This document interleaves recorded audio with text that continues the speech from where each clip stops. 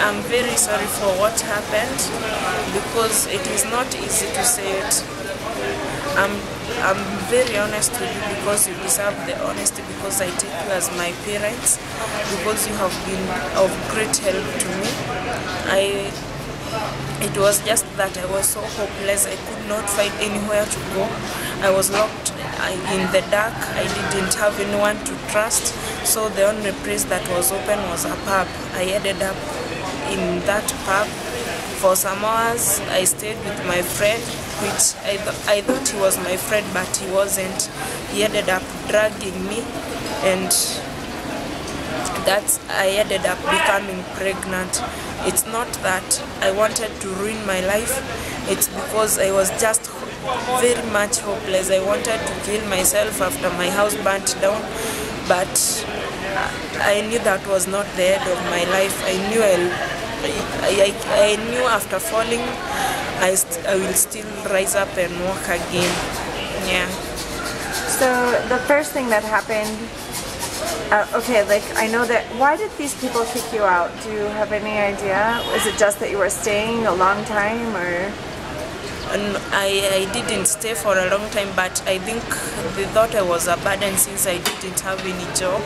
Yeah. So they locked me out. Yeah, which, you know, for Monica and your family,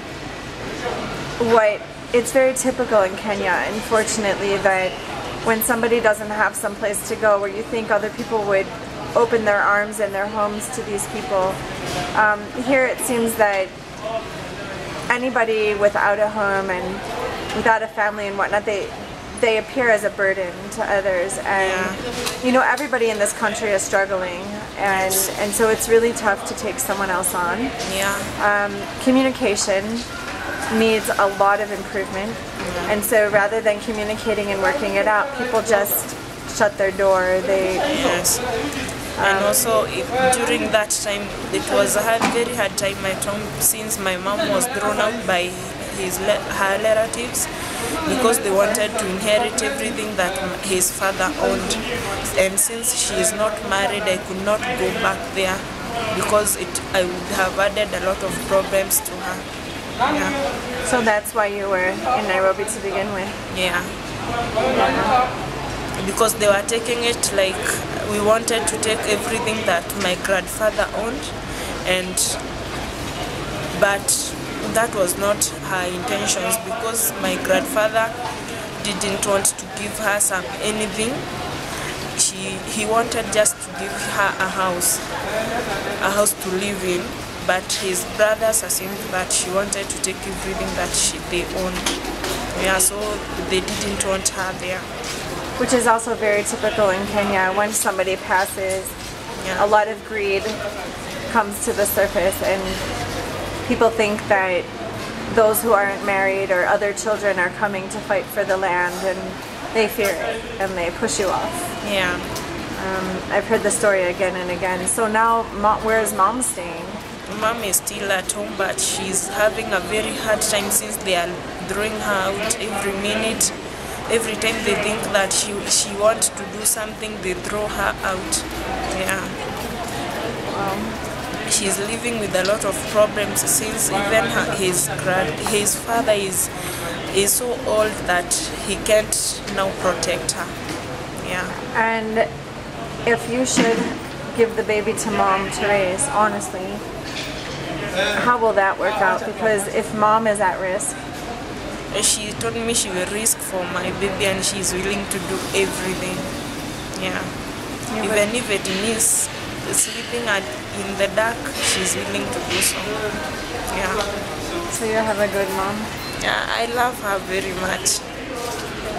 Despite that, I kind of let her down that time.